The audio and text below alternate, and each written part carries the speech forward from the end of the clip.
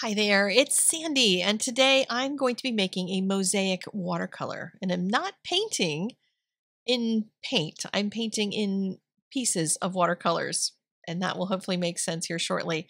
I saw an artist on Instagram who takes her failed pottery pieces after they're glazed and fired, and she breaks them down into little pieces she can make mosaics with. And I just got thinking, what a great way to use a failed piece of art to make a great piece of art. And that's what I wanted to try here. I've taken a whole bunch of old watercolor paintings that are scraps of things. Some of them were unfinished works, things that are never going to be sold. I'm never going to do anything with them. They're just sitting here in a pile. A lot of them I end up using for painting on the back side of them and trying out new techniques, practicing things, brushwork, etc. And sometimes I turn them into a background for something. I've got a video here on using your watercolor pieces to make bookmarks, that kind of thing, just cutting strips of them that are beautiful. But here I thought, I'm going to see what happens if I just chop them all up, like she did with her pottery pieces, and see if I can make something. So I've taken a large piece of heavy, heavy Bristol and put some double stick tape on it. This is super sticky double stick tape. I've learned a bunch of things about this, by the way. I should have cut my pieces maybe a little bit bigger so I had more options with them.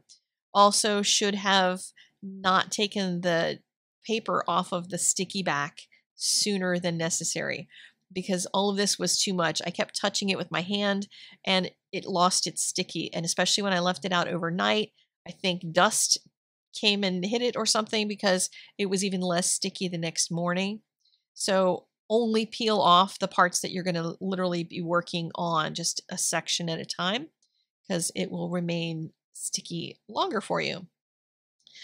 You also want to have your pieces sorted. I have mine sorted in that big butcher tray, so I could find a dark gray versus a medium gray, and you saw they were just a big mix of things, but having them by color helped. If you have failed paintings that have brighter colors, you'll have a brighter color selection. You could do a flower. I couldn't really do a flower with the colors that I had. They're very neutral types of colors, so I chose this elephant. I used really small pieces on the face, and I would have loved to do the whole thing in small pieces because I liked the look of that better. I could get more detail and define shapes better. But then I got busy. I had pressing deadlines, and I knew I could not work on this for 2 weeks, which is really what it would take. It would take a couple weeks to get something like this done. Maybe in the future, I'll give myself some time to do something like that. But this was not gonna fly. So I started using larger pieces, figuring maybe the detail in the center would carry the day since everything else was just like a big mushy background anyway. So you can kind of see me working on this here. I put it at an angle because my board was too big for my table. It was the only board big enough. So that was a little strange, but nonetheless, I am going to share an easier version of this that you could do if you have some failed paintings that you want to try something like this with. The process here is really good for puzzle makers. If you love to do puzzles, this is perfect because you're finding little pieces that fit into a particular shape or cutting them down to fit just right. So let's talk about making a simpler piece. This is basically the process that I went through, except these are larger pieces than I did in my big butcher tray. So I did this afterwards so I could show you just a snippet of how you would do this. Just find some pieces, cut them into chunks. You can always cut them smaller because I was thinking if I cut them all small in the first place, I wouldn't have to do all the cutting, but you really have to do the cutting anyway to make everything fit. That's just the nature of mosaic work. But you can see the big tray versus with all the little pieces versus my pile of larger pieces over there on the right. And they're kind of generally sorted by colors. This is the Blick paper that I used, and it says it's 100 pound, but it feels a lot heavier than that. I was able to cut through the watercolor paper and not cut through the backing paper. So it was really nice to have a super heavy weight thing to do this on, so I didn't have to have it on a mat or anything as well. But if you use thinner paper, you'll have to do that. And this tape is Be Creative tape. It's double stick and it's super, super sticky. So for the most part, everything you stick to it stays to it, except when you're working on these watercolor pieces, you can kind of peel them up-ish if you don't press down really hard. So to start with a card, I've got it bigger than what I'm going to need for the card, and I peeled off enough that I could work on the candle I wanted to put in the middle. Just used a knife, an X-Acto knife, to slice off a little bit extra. And I started with a green piece. I didn't have any yellows in my bin, so I started with a very pale green.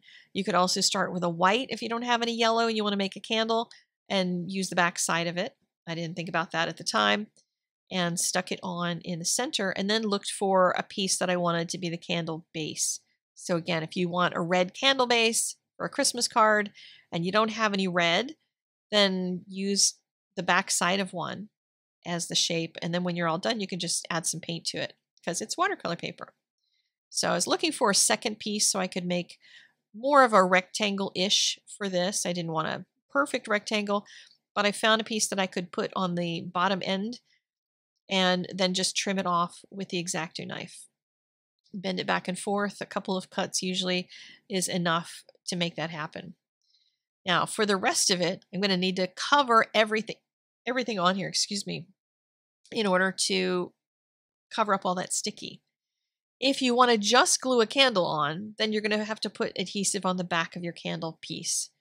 And if that's all you want to stick on. But if you want to do the full sheet, then you'll need to start cutting pieces. So I started cutting strips, and they weren't even strips. I wasn't worried about trying to make everything straight because it wouldn't have the feel of mosaic. And you can change the angle on one end or the other to make the rays go out upward or downward.